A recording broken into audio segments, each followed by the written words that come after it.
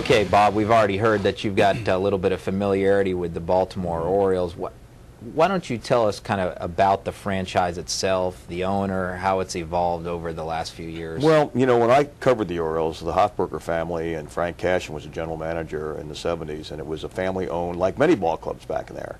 And it was, you know, the Orioles, there were some seasons when they weren't that good, and the fans wouldn't come out to the old stadium, Memorial Stadium. I mean, the Oriole fans are pretty smart people, and they will support you, but you better have a pretty good ball club. And I think Peter Angelos and John Angelos, the owners right now, are finding that out in the last couple of years.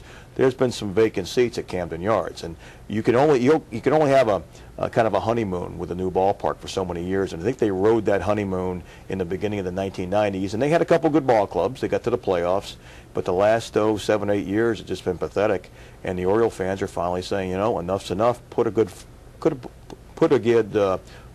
on the field, and we'll come out again. But they're not going to just go ahead and just support a team that's going to be 20 games under 500 every year.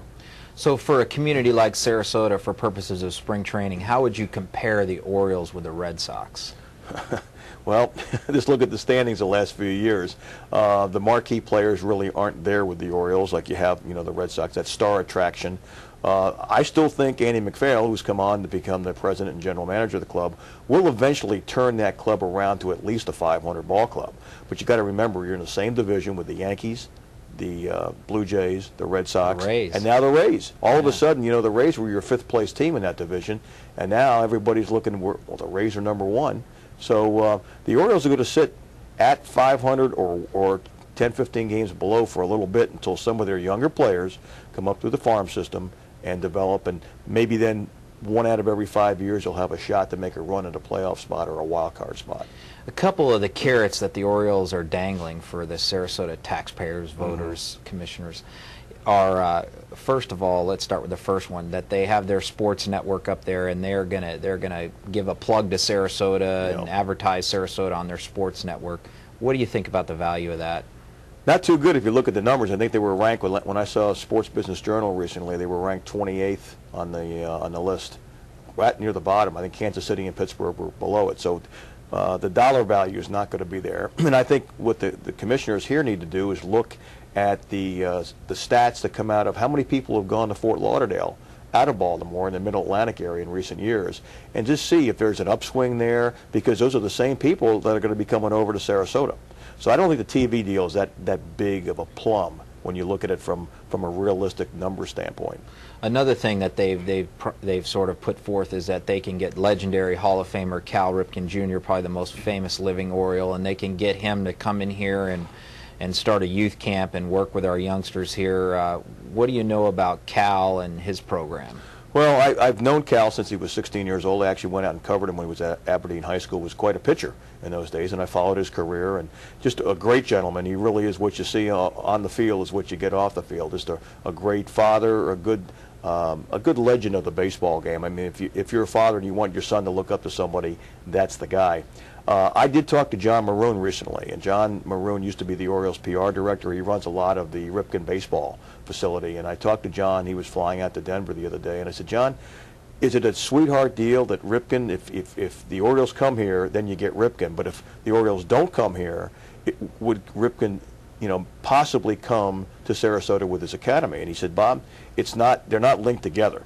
If Sarasota made a good offer to Cal and his academy to set their facilities up here, it wouldn't necessarily have to be tied into the Orioles coming here. So I would hope that the commissioners, when they're negotiating prices with the Orioles, keep that in mind, because I think Ripken baseball is a fine opportunity for fathers and mothers to get their kids involved in baseball. It's very wholesome, very family-oriented.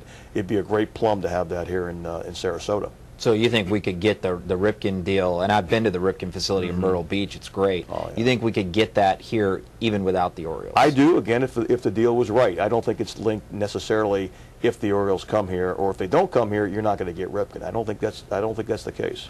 You've heard the numbers that have been thrown around. What's your kind of overall verdict on the Orioles deal that's on the table right now? Well, I want to keep Major League Baseball and spring training in Sarasota. I live here. I love baseball. It's been part of my life, and I want to see it here. I know what it does to the community. I know the value it brings. And once you lose it, you're not going to get it back. But you have to get it back at the right price, not at Red Sox prices. If those numbers that I read, 65 to 70 million, were true, I think the Orioles are more like the Reds, probably in that 35 to 42 million range. And if you could get the Ripken Academy brought in with that, I'd do it in a minute. I think you could develop this and maybe even have like a convention each year before spring training starts and bring some of those old-time Orioles back that people 40 and older would remember. Bring in Brooks Robinson and Boog Powell and Jim Palmer down here. Have them do a meet and greet with the fans on a weekend, and also get some of the younger Oriole players involved in that so that the young kids today can look up to these guys as their heroes and really cultivate a really great opportunity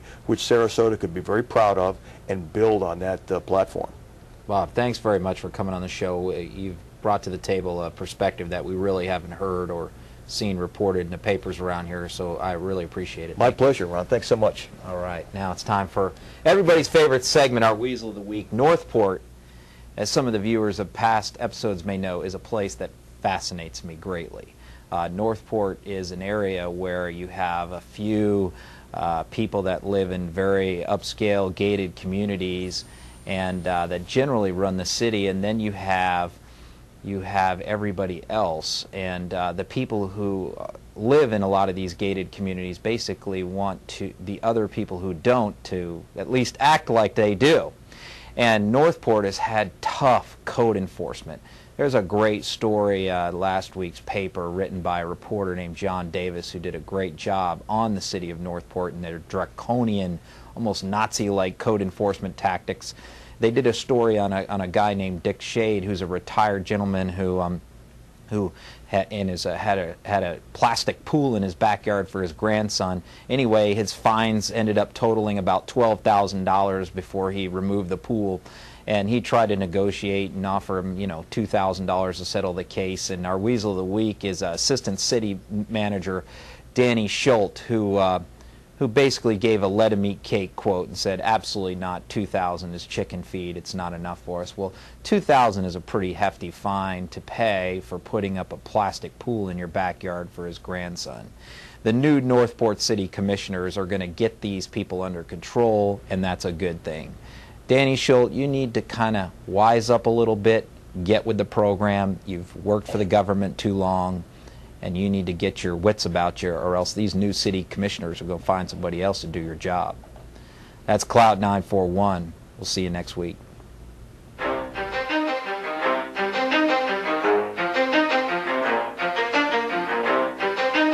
ready? Let's go!